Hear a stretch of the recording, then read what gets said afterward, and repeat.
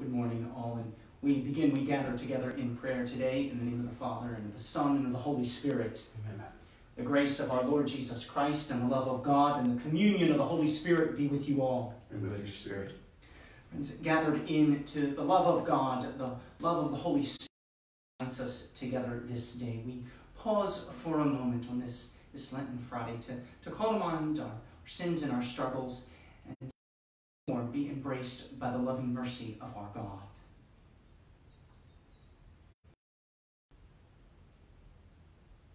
Lord Jesus, you were sent to heal the contrite of heart. Lord, have mercy. Lord, have mercy.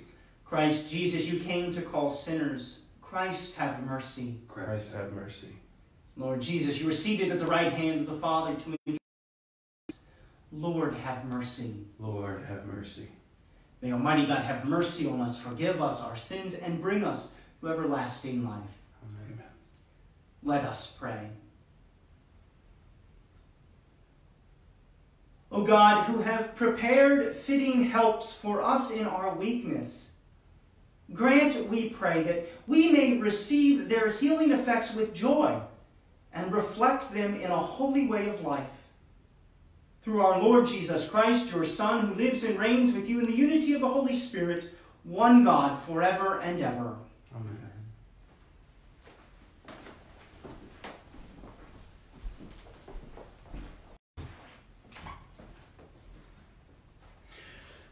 A reading from the book of Wisdom. The wicked said among themselves, thinking not aright, let us beset the just one, because he is obnoxious to us. He sets himself against our doings, for transgressions of the law, and charges us with violations of our training. He professes to have knowledge of God and styles himself a child of the Lord. To us he is the censure of our thought. To see him is a hardship for us, because his life is not like that of others, and different are his ways. He judges us debased. He holds him aloof from our paths as from things impure. He calls blessed the destiny of the just, and boasts that God is his Father. Let us see whether his words be true. Let us find out what will happen to him. For if the just one be the Son of God, he will defend him and deliver him from the hand of his foes. With revilement and torture, let us put him to the test, that he may have proof of his gentleness and try his patience. Let us condemn him to a shameful death, for according to his own words, God will take care of him. These were their thoughts, but they erred, for their wickedness blinded them, and they knew not the hidden counsels of God, neither did they count on a recompense of holiness, nor discern the soul's reward. The word of the Lord. Thanks be to God. The Lord is close to the brokenhearted. The Lord is close to the brokenhearted.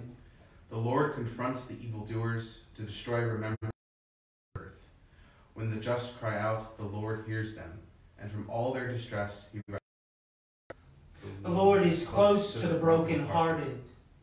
The Lord is close to the brokenhearted, and those who are crushed in spirit he saves. Many are the troubles of the just man, but out of them all the Lord delivers him. The Lord is close to the brokenhearted. He watches over all his bones, not one of them shall be broken. The Lord redeems the lives of his servants. No one incurs guilt who takes refuge in him. The Lord is close to the brokenhearted. Glory and praise to you, Lord Jesus Christ. Glory and praise to you, Lord Jesus Christ. One does not live on bread alone, but on every word that comes forth from the mouth of God.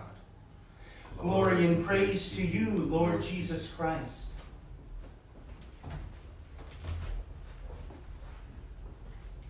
The Lord be with you. And with your spirit. Reading from the Holy Gospel according to John.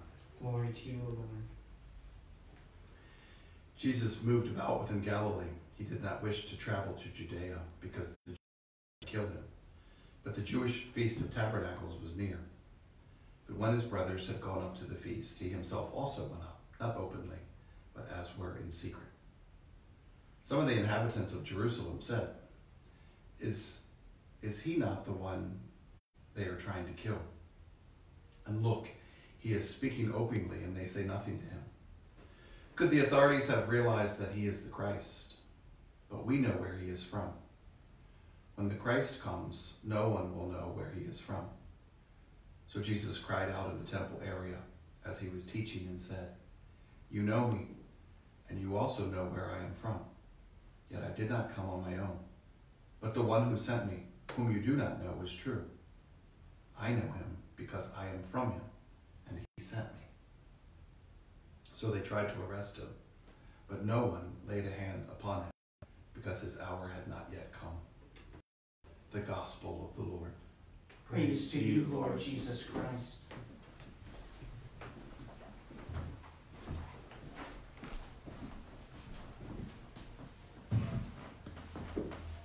Any of us perhaps seen or heard of the movie series Mission Impossible know an iconic scene that usually happens in films. For those who aren't acquainted with them, the storyline in each of these films is quite similar.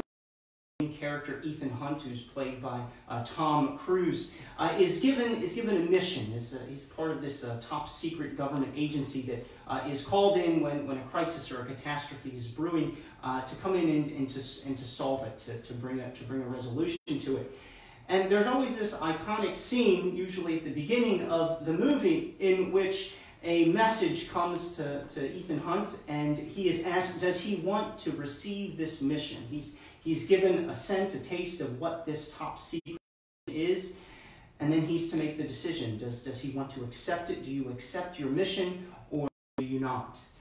And usually in most of the movies, in all the movies, he does accept his mission.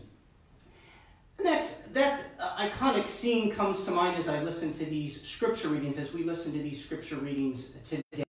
As they seem to bring out some of the challenges that we can face, challenges that come to us. We hear today in that first reading this detailed description of how the evil one is setting out to oppress and to persecute and to harm the just person, out to person up to bring an end to the good works that they're. And as we turn to the gospel today, we also hear once more this opposition, that Jesus gets as he goes about his own mission. And perhaps for us, it's a reminder, a calling to mind of our own challenges, the challenges that we face. And most certainly in these days, the great challenge of COVID, of this pandemic that is amongst us, and seeking to cope with it, seeking to handle it, seeking to try to do what we can to limit the spread of it. We might have of our usual challenges, perhaps some of them that are a little bit more ramped up in these days, closer quarters, and our way of life is a bit more constrained. But whatever those challenges are, we know that we're brought before them, and we're brought before them with Christ. And it's Christ who perhaps asks us to receive those challenges, to receive them with faith and with confidence that as he walks with us, as he accompanies us, we can indeed, with Ethan Hunt perhaps in a way, say that we accept this mission, that we accept these challenges, knowing that our God, that Christ goes with us, walks with us, and strengthens us in the midst of them.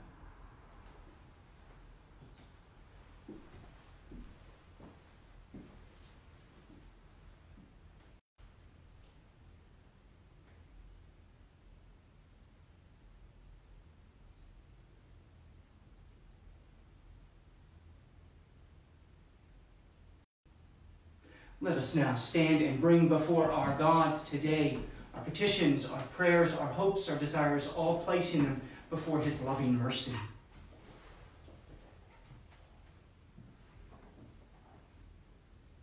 For missionaries, may the Lord strengthen their zeal to spread the gospel. Let us pray to the Lord. Lord, hear our prayer. For policymakers, may the Holy Spirit inspire them in passing laws protecting all life from conception to natural death. Let us pray to the Lord. Lord, hear our prayer. For those persecuted for righteousness' sake, bless them with the courage and perseverance. Let us pray to the Lord. Lord, hear our prayer.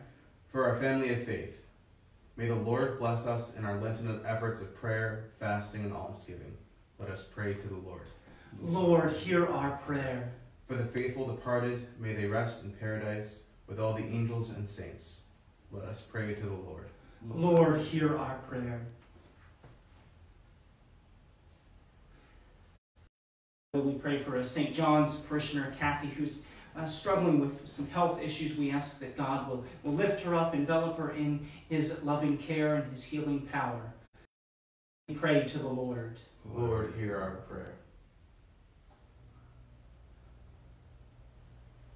Lord God, we present and bring these things before you this day with a great confidence that no matter what challenges we might face, no matter what might come our way this day and in the future, that you are with us, that your presence strengthens and heals and raises us up through Christ our Lord.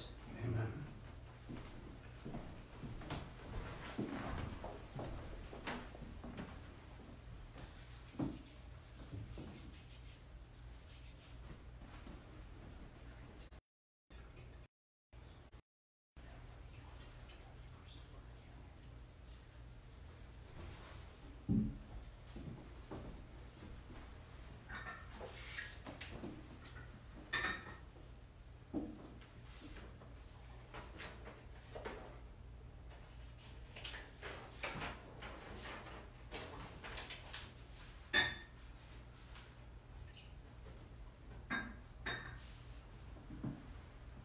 Blessed are you, Lord God of all creation, for through your goodness we have received the bread of you.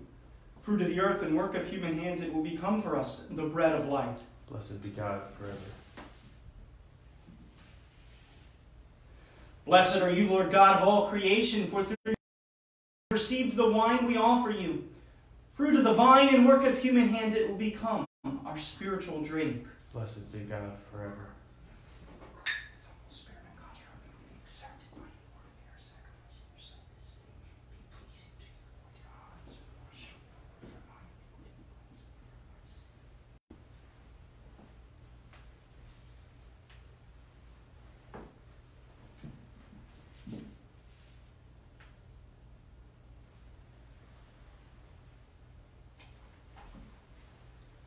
Pray, brethren, that my sacrifice and yours may be acceptable to God the Almighty Father. May the Lord accept the sacrifice at your hands for the praise and glory of his name, for our good and the good of all the Holy Church.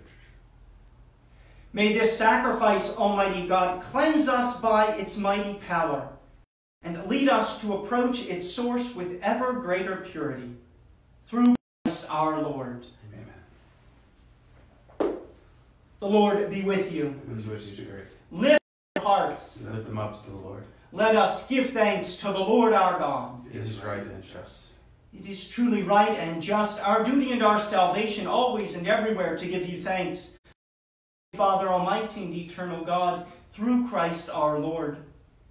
For by your gracious gift each year, your faithful await the sacred Paschal feast with the joy of minds made pure, so that more eagerly intent on prayer and on the works of charity, and participating in the mysteries by which they have been reborn, be led to the fullness of grace that you bestow on your sons and daughters. And so with angels and archangels, with thrones and dominions, and with all the hosts and powers of heaven, we sing the hymn of your glory, and we acclaim, Holy, holy, holy, Lord God of hosts, heaven and earth are full of your glory. Hosanna in the highest. Blessed is he who comes in the name of the Lord. Hosanna in the highest.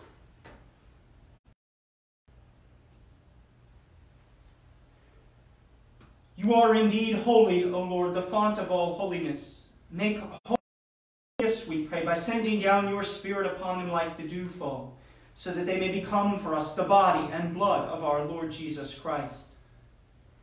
At the time he was betrayed and entered willingly into his passion, he took bread, giving thanks, broke it, and gave it to his disciples, saying, Take this, all of you, and eat of it, for this is my body, which will be given up for you.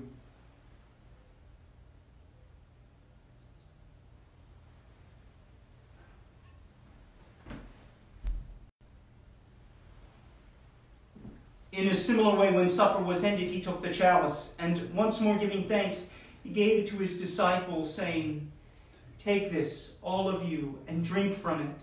For this is the chalice of blood, the blood of a new and eternal covenant, which will be poured out for you and for the forgiveness of sins. Do this in memory of me."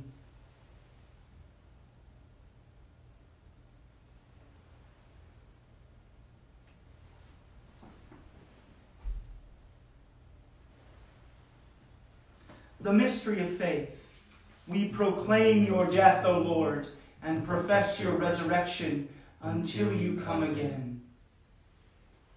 Therefore, as we celebrate the memorial of his death and resurrection, we offer you, Lord, the bread of life and the chalice of salvation, giving thanks that you have held us worthy to be in your presence and minister to you. Humbly we pray that, partaking of the body and blood of Christ, we may be gathered into one by the Holy Spirit. Remember, Lord, your church spread throughout the world and bring her the fullness of charity, together with Francis, our Pope, William, our Archbishop, and all the clergy. Remember all of our brothers and sisters who have fallen asleep in the hope of the resurrection, and all who have died in your mercy. Welcome them into the light of your face, and have mercy on us all, we pray, that with the Blessed Virgin Mary, the Mother of God, with Joseph, her spouse, with St. John the Evangelist, St. Joseph, and all of the saints who pleased you throughout the ages, that we may merit to be co-heirs to eternal life, we may praise you and glorify you through your Son, Jesus Christ.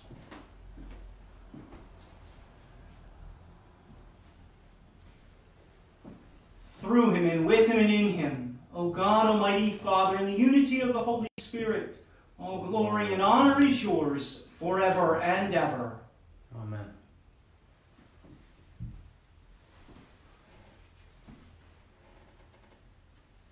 At the Savior's command and formed by divine teaching, we dare to say, Our Father, who art in heaven, hallowed be thy name.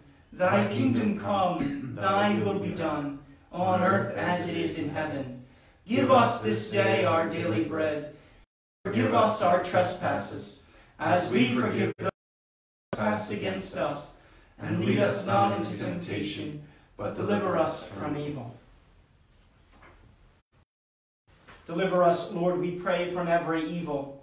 Graciously grant peace in our days, that by the help of your mercy we may be always free from sin and safe from all distress. The blessed hope and the coming of our Savior, Jesus Christ. For the kingdom, the power, and the glory are yours, now and forever. Lord Jesus Christ, who said to your apostles, "Peace I leave you, my peace I give you," look not on our sins, but on the faith of your church, and graciously grant her peace and unity in accordance with your will, who live and reign forever and ever. Amen. The peace of the Lord be with you always. And with your spirit. Let us offer each other a sign of peace.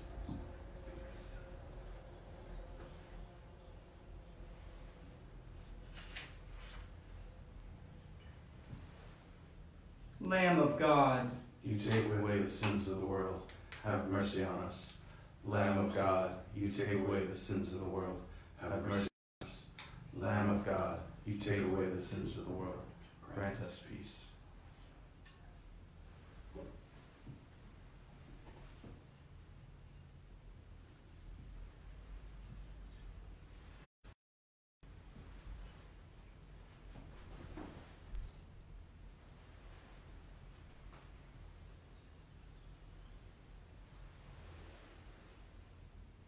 behold the Lamb of God, the Lamb who takes away the sins of the world. Blessed are those called to the supper of the Lamb. Worthy that you should enter under my roof, but only say the word, and my soul shall be healed.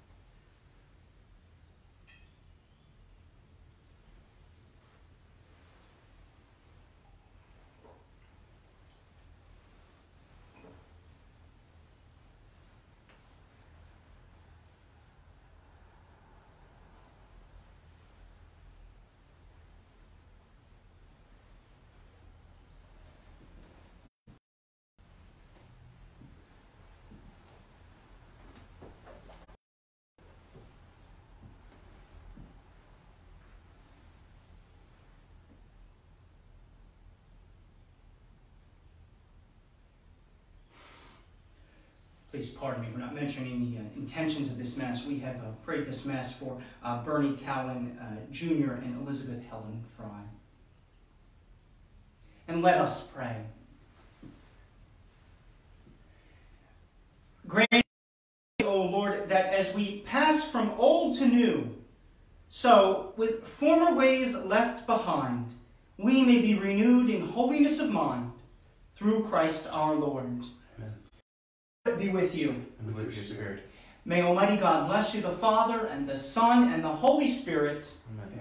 Go in peace, glorifying the Lord by your life. Thanks Have a wonderful day, everyone. Safe and blessed day.